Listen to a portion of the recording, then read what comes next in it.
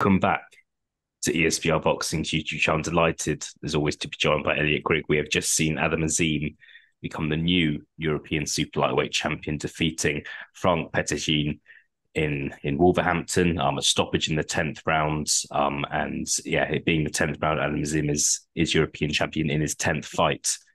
Elliot, give me your immediate thoughts to what we've just seen. Yeah, I thought it was a good performance from Adam Azim, frankly, very comfortable. I thought actually before the fight happened, myself and Paul discussing it, and I think it was good matchmaking in some ways for them to get Emmanuel Frank Petitjean over. Because, I think he's got six KOs and 24 wins or something, 35 years old. So not really a killer, frankly, but equally at the same time, you beat who's in front of you. And I think Adam Azim battered him, frankly, for the entire fight.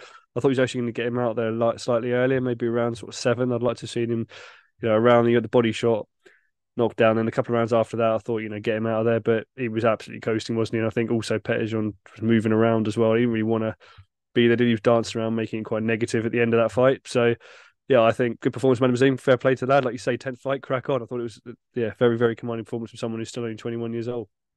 Yeah, I don't think many people would have given Petitjean a round, to be honest. I know Azim got a point taken off for low blows at one point, but it didn't really matter. I just think it was a very dominant performance. Considering this was for a European title, Elliot, were you a bit, I don't want to say disappointed by Petitjean, and we don't want to take anything away from Adam Azim here, but would you have expected Adam Azim to have had more of a challenge, considering he's 21 years old? This is his 10th fight. Were you expecting a bit more from Petitjean, or is that being unfair to Adam Azim?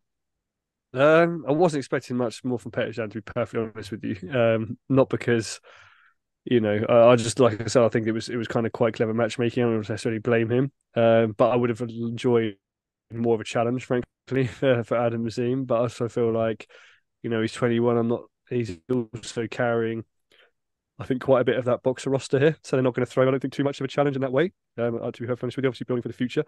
But yeah, I mean, I still feel that Adam Azim, and he's only 21 is a fair play, but I still almost feel like we don't know really where Adam Azim's level really currently is, even though you can say, oh, yeah, he's European champion.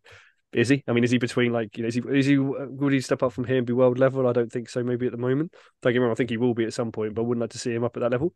But I also feel like he needs almost like some sort of fight that's going to essentially, sort of act as a barometer as to where he truly is. Because half the guys you see him fight, no one's ever heard of. Ryan Charlton fair was a good win, but other than that, you look at some of those like 12 and 0s, 21 and 3, 23 and 1 sort of records going. But these guys haven't really got great CVs either, so I can't really sit there and go, can't really sit there and go, oh, that's a really marquee victory for someone who's European champion. But again, maybe it's just clever matchmaking. Maybe it's like you said, he's young, but I wouldn't, in a weird way, no European champion people can go, oh, okay, do we put him in world level fights now? Do we have a couple more? I mean, it's risky, isn't it? Really, I think it's what we'd say. It's risky. There's names up there that you could possibly throw him in with, but I still don't feel we know enough to really say anything other than Adam Azim is a very hot prospect. Yeah, it's a really interesting topic, isn't it? Because it would be nice to see Adam Azim against a big name that British fight fans are aware of. Like there's the Dalton Smith fight, which I don't think is going to happen anytime soon, if we're being honest. Harlem Eubank is in the division. Is that fight going to happen? I personally don't see it. And at the same time, you mentioned the word kind of boxer and risk there, and I just think that at the age of 21, there is no rush. I don't want. I don't think they're going to slow him down to the point where it's just kind of frustrating for everyone, and they're in danger of that happening. But yeah, look, it will be very interesting to see. Yeah, to see if that's to see if that's to see what kind of route they go down, if they do actually push him towards some sort of world title eliminator next year, if he defends the European title, if he does look to have some sort of domestic grudge match. It's going to be really interesting. I did mention the Dawson Smith fight there, Elliot. Dawson Smith, 15 and 0, so he's had more fights than Adam Azim. He's about 5 years older. What side of the fence do you sit on at the moment? If that fight was to happen in 2024, is there someone you would side with? It's tough. Like I say, it's tough because we don't see too much of Adam Azim, and obviously we've seen, I suppose, Dalton Smith convincing victory last time. I was against Sam Maxwell. He's been on some of the other names from a British interest that we know. Casey Benjamin, for example, is one that stands out. I'd probably still, I'd probably lean towards Dalton Smith, to be perfectly honest with you, if it was tomorrow, just for the simple reason that I feel like a bit more experience, been in there with some better names. But equally, like you said, I don't see that fight happening anytime soon. But I would lean, if it did happen, towards Dalton Smith slightly. I still feel like some of those don't really find anything out really other than the fact that he can hit. So I feel like he needs a couple more, frankly, before he looks to take on a challenge like Dalton Smith. Frankly, I would lean towards Dalton Smith, probably 60-40, 65-35 sort of percentages. Fair enough. No, look, I think it's unlikely we see that fight next year. You hope we see it in the future. You hope we see it for one of them loses. You hope we see it for one of them is past their best. We shall see. Just to round up, Elliot, one thing I did want to discuss about was start times. We complain week in, week out about how the time that some of these fights start, and it kind of feels like we're on the opposite side of the fence here in the sense it started too early. What we thought was going to be the main event ended up not being the main event, and just kind of a bit of a lack of communication from Sky and Boxer.